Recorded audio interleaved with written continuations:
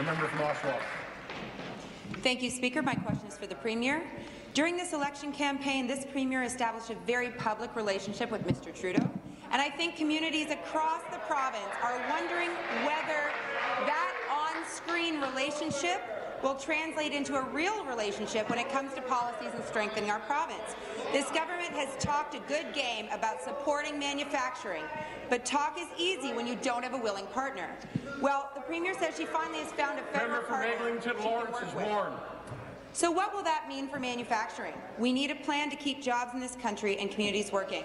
Up until now, when it has come to manufacturing, the feds haven't been willing to be at the table. So what can we expect now? Will the Premier please tell us how she intends to bring her new federal partner to the table to protect jobs and figure out a solid manufacturing strategy? Thank you. So, Mr. Speaker, I know the Minister of Economic Development is going to want to speak to the specifics of what is happening in manufacturing in Ontario, Mr. Speaker, because in fact, we have a very good story to tell, Mr. Speaker. There are challenges. Obviously, we are in a transition. But, Mr. Speaker, to the point that the member opposite, the member asked about the relationship with the federal government, it's true.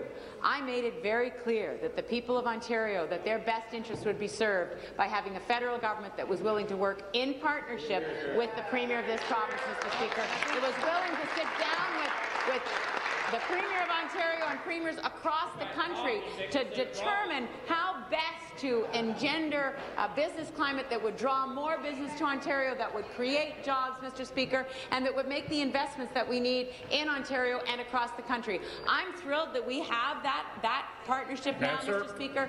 It's not something that was just superficial. There is going to be a working partnership between this Prime Minister and the premiers of the provinces. Supplementary. Thank you, Speaker. Harper signed a trade deal that possibly binds the incoming government and that casts a shadow across all of our communities. Projections of job losses across the country, across our communities, are staggering. As many as 24,000 jobs in the auto sector will be impacted by the TPP across the country, potentially 1,500 jobs in Oshawa alone. All jobs are important, and communities are going to be sorely impacted. If the Liberals are really interested in protecting good jobs, then they would listen to the communities that are affected by this deal. Communities like Oshawa. They are saying that it's time for the federal government and provincial government to sit down with the municipalities that rely on manufacturing and will be affected by this deal. This deal has fewer protections than the Americans were able to get. It's a lopsided deal. Will the Premier use her new federal connections to develop a solid manufacturing strategy and protect Ontario jobs? And please tell us, where are our assurances that jobs won't be wiped out? Thank you. Employment and infrastructure. Minister of Economic Development, Employment and Infrastructure. Well, thank you, Mr. Speaker. And we do agree that having a strong federal partner when it comes to partnering with our businesses and growing our manufacturing sector is really important. But it's also important in this party for all political parties to support the efforts we're making to build that strong economy.